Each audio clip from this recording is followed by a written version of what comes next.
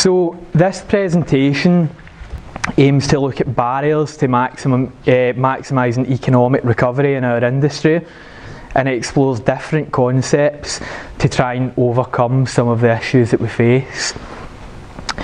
So essentially this presentation tonight is aimed to provoke thought and discussion.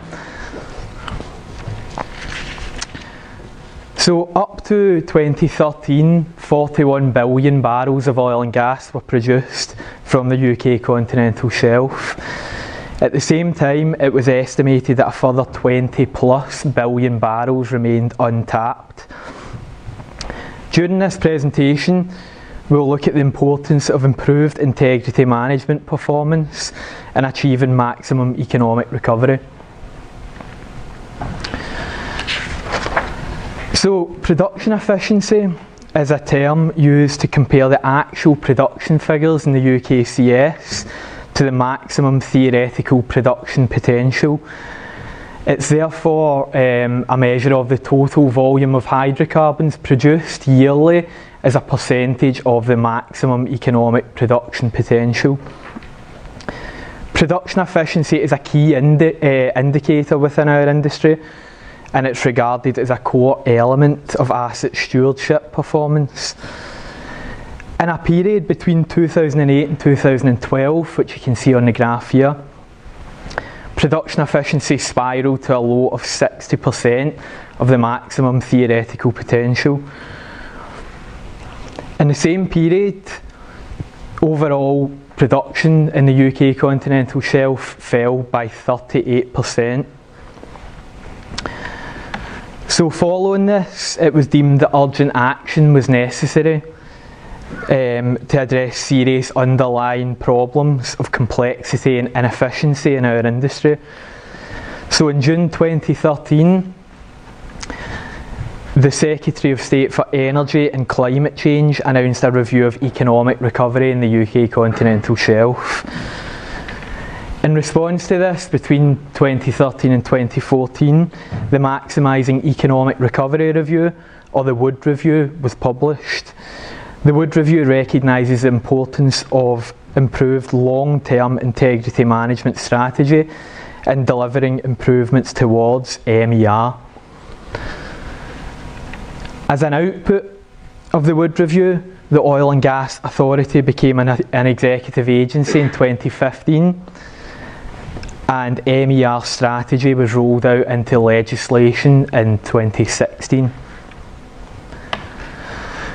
So since the call for improvement to achieve maximum economic recovery, there have been 5 consecutive years of production efficiency increase. From a low of 60% in 2012, production efficiency as of the latest report in July 2017 sits at 74%. The 1% increase in production efficiency between 2016 and 2017 resulted in an increased production of 12 million barrels. So considering there have been significant improvements over the last number of years, what role do we have as integrity managers to continue progressing to achieve this year's target of 80% production efficiency? Well, in integrity management, we have a direct connection to various areas. Plant losses relating to topside equipment and export losses relating to pipeline infrastructure and terminals are 2 key areas which, despite improvements year on year, still result in the most substantial production losses. Roughly half of all production losses come in these categories come from unplanned downtime. It should be noted that these figures take into account various forms of different production losses, and although a portion cannot be attributed to integrity failures, a sizable area of opportunity remains. To put these production loss figures into an integrity management context, the failure and resulting 2-week shutdown of the Forties pipeline system in December 2017 resulted in a 12 million barrel production loss for the year. That equates to 6% of overall production losses for 2017. Unplanned downtime often arises from events that could have or should have been predicted.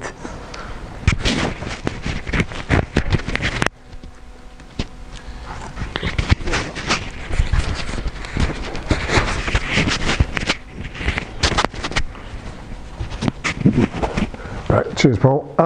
Yeah, as Paul mentioned, we often see, not always, but sometimes see kind of failures or needing to take planned shutdowns due to the fact that equipment gets in such a poor state that it's not safe. But often when we do like root cause analysis or look back, it could have easily been spotted and prevented long before it got there. So I've actually picked, well, I was kind of originally thinking, why does it happen? Why, when most of us have probably known about rust and corrosion of carbon steel, certainly since high school, if not university, it's not exactly uncommon. Plenty of things rust your car, your railings on your house, whatever. It's not unknown, but it still keeps catching us out. It still keeps catching operators out. But not only the oil and gas industry, it catches other industries out, which is why I deliberately put this picture, just to prove it's not just offshore that get caught out. This is, I lifted this from the BBC website, it was from a year or two ago. That's, if you don't recognise the fuzzy bit in the background, that is Aberdeen. Aberdeen Council did an inspection of their lampposts. They found, in 2014, they found that 94 were in such a bad state they needed to replace them due to safety concerns. They then went back and looked at some others. They found another 110 were in such a bad state that they needed to factor in their replacement. So this is something that could have been predicted. I mean, if you actually look back, Aberdeen Council had this problem in the late 90s. So why do these things keep catching us out when we know that they're going to happen? So that's the kind of question I wanted to look at and maybe not answer, but certainly why does this keep happening? So, and it's also worth noting, that's from the EI guidance, that particularly if you're looking at external corrosion, yeah, you can not do anything for quite a long time. You know, don't bother maintaining your paint coating. It's probably going to be safe. You've probably got 3 mil corrosion allowance to play with, even a bit more once you've done FFS and all the other things. But the reality is, the longer you leave it get into such a poor state, the more expensive it is. So it's safety and economics. You know, the longer you leave it and you don't actually maintain it like you should, the worse the state it gets in, and it's going to cost you more money. So, why do I think that potentially might be happening? One of the big issues, I believe, certainly in this industry, but I think this is probably endemic across a lot of industries, is corporate short-termism. And there's your man about to fall off a tree as he's easily chopping it down. But I think that's a reasonable metaphor for how a lot of these companies behave at times. So I dug into this a little bit more to look at this kind of whole corporate short-termism problem, or is it a problem, and what studies have been put out there. And it so happens that McKinsey, the management consultants, actually looked at this in kind of 2016, published a report early 2017, where what they did was they went and questioned a significant amount of executives in companies. I think it was mostly in the States, but global, but across all sectors: automobile, chemicals, software, IT, pharma, not just oil and gas. And they asked them a few questions about how they felt short-termism behaviour was affecting their companies, etc. And these are some of the results. So 87% of executives came back and said that they felt there was a pressure for strong financial performance within less than 2 years for their company. They also felt that certainly post the kind of downturn, that short-term pressure had increased in the past 5 years. So they felt that outside factors, shareholders, etc., were pushing them to look at more short-term strategies. And this one is kind of pretty mad and shocking when you really think about it, that 55% of the people interviewed in these kind of boardrooms, etc., actually came back and said that if the company didn't have a strong long-term culture, then it was likely to delay a new project to hit quarterly targets, even if it sacrificed some value to the company over the long term. So just think about that. People are prioritising quarterly KPIs and the like over long-term 10-year, 20-year growth.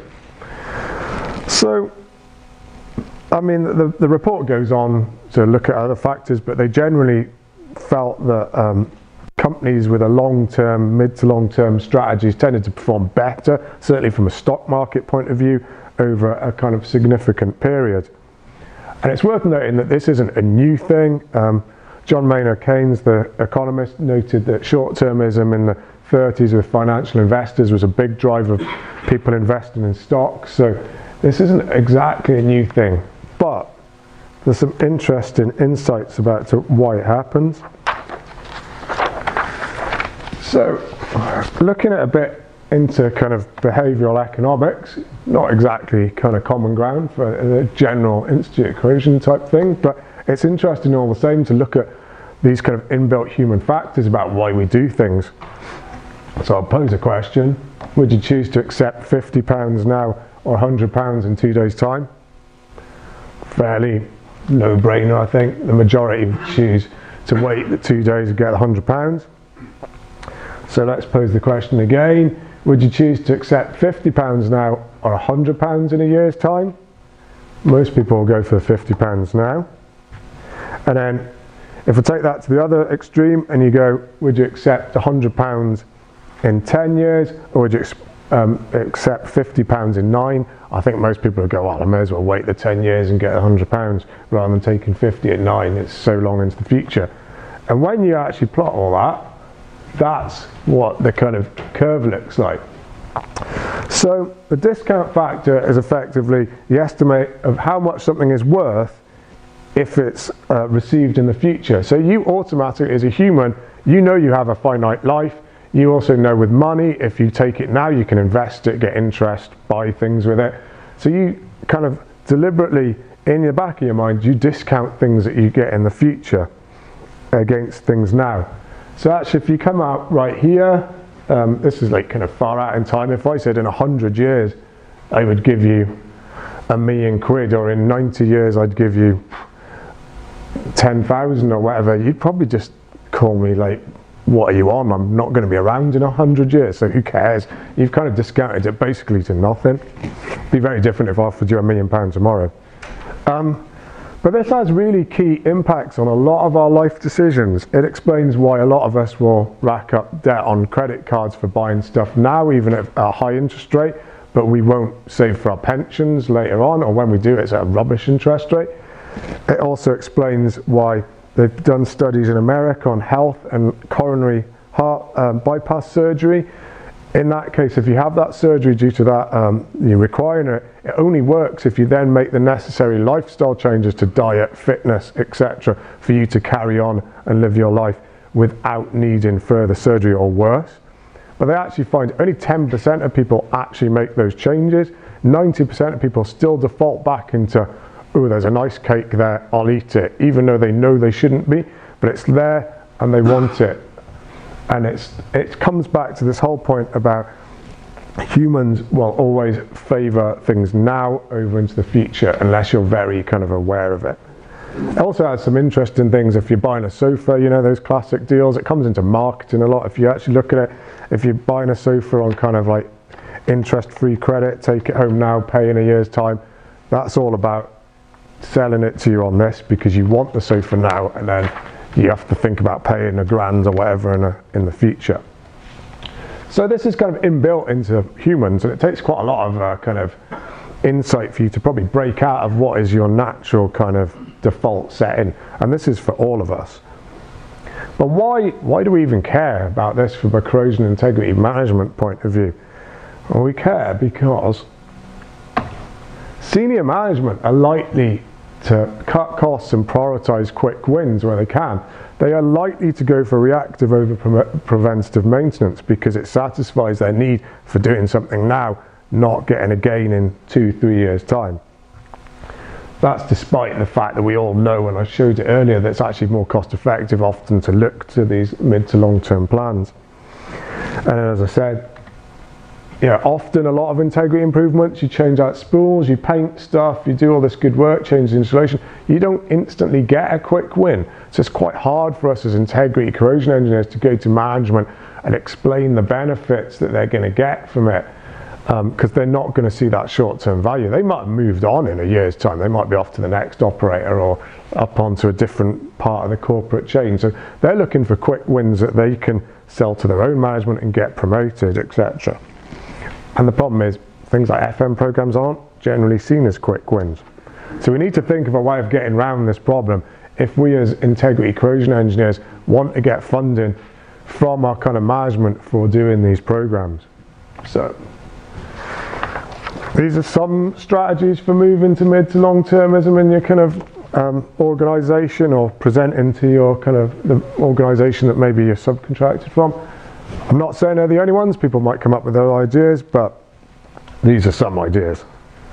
So break your work down into smaller manageable tasks, each with defined goals. So like, if any of you have ever kind of climbed up a hill, done a marathon or whatever, you know that, I know what, marathon's 26 and a bit miles, you know that's actually a long way. Thinking about trying to run for 26 miles is probably not a thought you really want to contemplate. But if you can break it down into mile chunks or 5 mile chunks, suddenly it becomes a lot easier to manage, and you're just thinking your way through it. And before you know it, you've finished and you've got your winner's medal and that foil blanket to stop you getting hypothermia. So that's where you are, but you need to think about how you can apply this in your kind of work environment. So if you were thinking about FM, it'd be like, rather than saying, oh, there's a 3-year program to paint all the oil plant, maybe like try and break it down into, oh, we've painted this module, isn't that good? Or we've painted this corrosion circuit, or however you're kind of managing your task. Try and break it down into these smaller chunks so that you can actually demonstrate that you're progressing to management, and it makes you feel better because you know you're making progress. Saying that we're going to start a 3-4 year campaign to paint the entire asset is probably a bit of a kind of mammoth ask that's probably going to crush you a little bit after a year or two. And also, when you've done these, communicate and celebrate success. So here I am, I was in the Christmas period, went up a hill, took a photo to celebrate that I'd been up there. Celebrate success. So what we're talking about, send it to your friends, whatever. In this particular instance, I think I had a Haribo or something as well to celebrate. It was that exciting. But then communicate these things, not just like within your team, but also outside your team, across your organisation. You know, tell the ops guys, tell the guys who are on the operations team in your kind of Oceaneering, wherever, Can, Lloyd's, whatever, PIM, you're all working in different areas. Celebrate that you've got success, and then people will recognise it and build on it. And I think it creates quite a positive environment about that we're making a difference as integrity and corrosion engineers. So doing all that, I then didn't follow up my own good work. That's the text I sent from when I got to the top of the hill. I'll be honest with you, not the most positive message I've ever sent out. So probably do as I say, don't do as I do, but there is an important message of that. I think we all have like slight cultural differences. There's quite a lot of countries represented here. I think particularly as British people who are maybe a bit reserved, don't always celebrate success particularly well. If you've got an American in here, I feel they'd probably be a lot more positive on board with this kind of idea. They're generally a lot more positive. But I'm sure you're aware of different cultures have different kind of different aspects around communicating and celebrating success. So that's something to consider. And then also thinking a bit more business case. If you've got good data, the better the data you've got, the more you can build into going to your management with a proper kind of program that you can sell to them.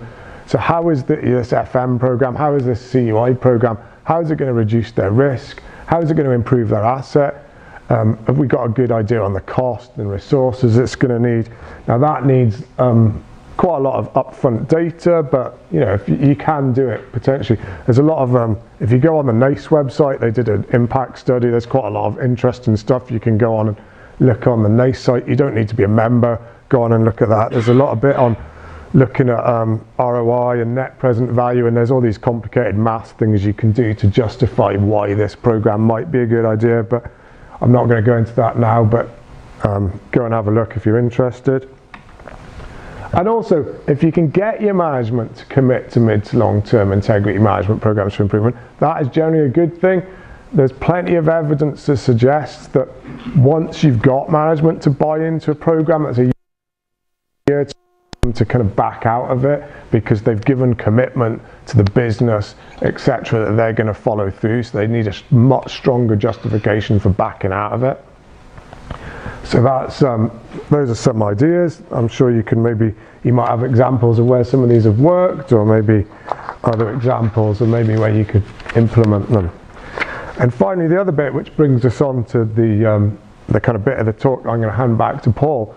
The other way we can look to try and develop these strategies is through the buzzword that came up from the Wood report, which is collaboration. That's definitely, if you're collaborating between companies within your company, that definitely has to be a more mid to long-term strategy, because you've got to build the relationships to make the collaboration work. So let's kind of do a little bit of discussion of collaboration, and then I'll hand back to the more kind of integrity side to Paul. So the Oxford English Dictionary definition of collaboration is the action of working with someone to produce something. It's similar to cooperation, but it's not the same as cooperation. Here I've got an example it's kind of a topical example with the Six Nations starting this weekend, so picked a rugby example. I don't sound it, but I am Welsh, so I'm backing the guys on the left in red. But basically, anyone who knows anything about rugby knows that kind of Wales, England's a pretty highly fought contest, no quarters generally given. They've played over 130 games between themselves over 100 years. The win count is 62 to England, 57 to Wales. So it's a very competitive fixture. However, if you look at the Rugby World Cup titles, 7 Rugby World Cups have been won by Southern Hemisphere teams. So we're talking Australia, New Zealand, South Africa. Only one's been won by a Northern Hemisphere team, and that was England, with that Johnny Wilkinson drop goal. But they realised there's a World Cup later this year, October 2019 in Japan. They realised back in mid to early 2017 that if England and Wales wanted to get closer and give themselves a chance of beating the likes of New Zealand and Australia at the 29 World Cup, they needed to think of different ways of training to make training more competitive.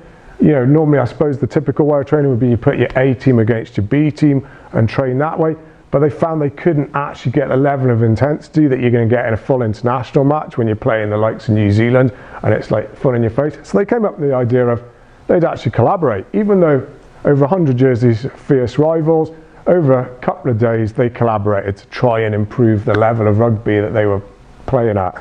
So they did, I can't remember what the numbers are, 12 full-on scrums, ref by a professional referee with no quarter given, as though they were in a proper international, and they did 15 line-outs to try and get that intensity and improve them. Obviously we don't know what the improvement is yet. We'll find out in kind of October, November how well Wales and England go in Japan and whether they beat the Southern Hemisphere teams, but they're thinking at collaboration, certainly in that aspect, they hope will bring them closer to winning the World Cup.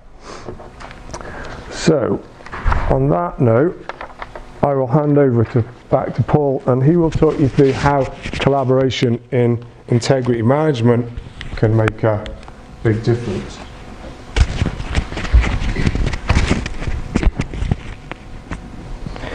Thank you, Ed.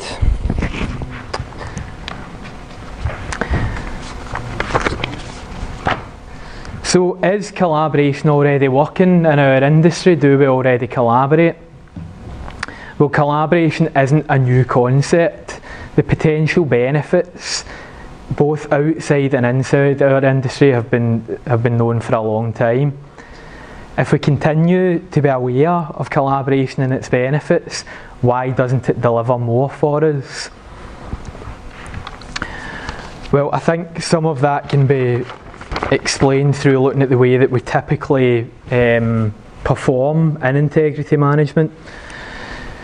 So typically we work in an environment where, in order to reach a desired goal, an operator will enlist a number of specialist contractors with different areas of expertise in various different areas.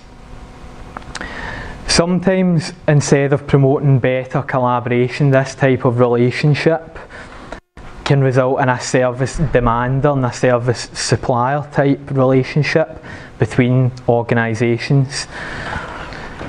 This may lead to situations where the opportunity for optimisation between involved parties is limited, and generally then performance improvements are driven primarily through supply chain cost squeezing.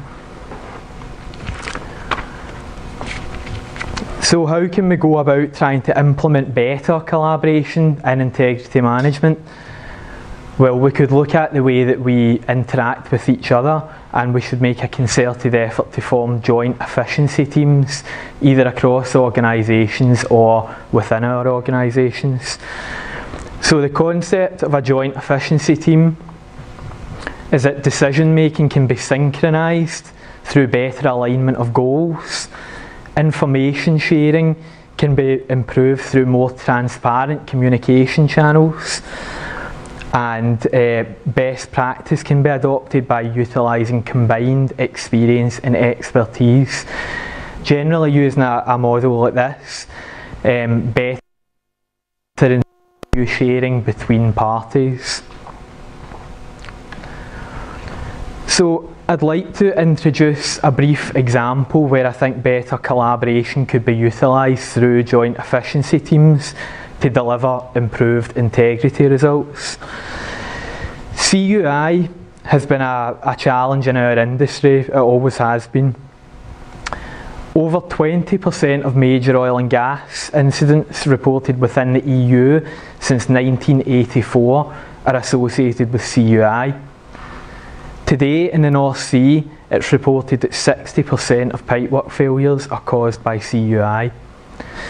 So the Oil and Gas Technology Centre have a vision to completely eliminate CUI failures by 2026 and are looking for technology, ideas and concepts to make this happen. Evidence which I've witnessed in my time in the industry suggests that corrosion under insulation, passive fire protection or deck penetrations is often tackled using reactive campaigns, which are often triggered by safety concerns, regulator attention or high profile failures leading to significant outages. This then leads to a knee-jerk reaction to predict, detect, inspect for and mitigate CUI. We then tackle CUI using campaigns, using a traditional integrity business model which I've already been through. And generally here there will be various different teams. There will be an integrity management contractor team, an inspection team and a fabric maintenance team amongst others. Generally speaking, these are led by different leadership teams, different project managers, project engineers. That can lead to goals which aren't aligned. It can lead to different motivations. This traditional method often ends up using multiple different data sets across all the different teams that we've set up. And generally tracking and reporting of progress is based on man hours and cost only.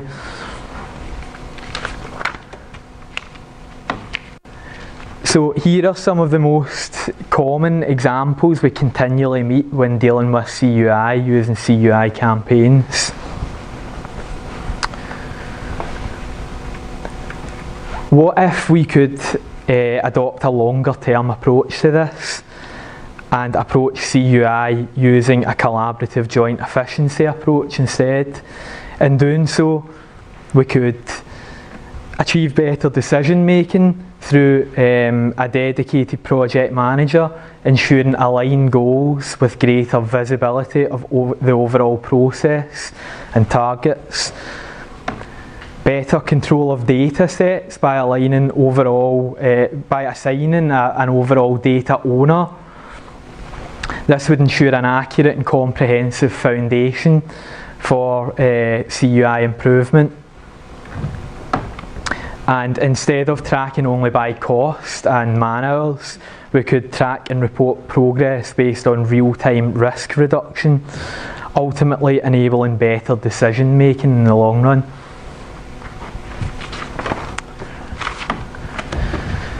So MER improvements due to better integrity management are likely to come from improvements either or both to CUI or pressure vessel inspection performance. In order to tackle these complex issues we face as an industry, we must work together to form closer relationships to enable the use of more mid to long-term strategy. PIM are committed to improving collaborative relationships both in-house and with clients and fellow service providers. Thank you very much.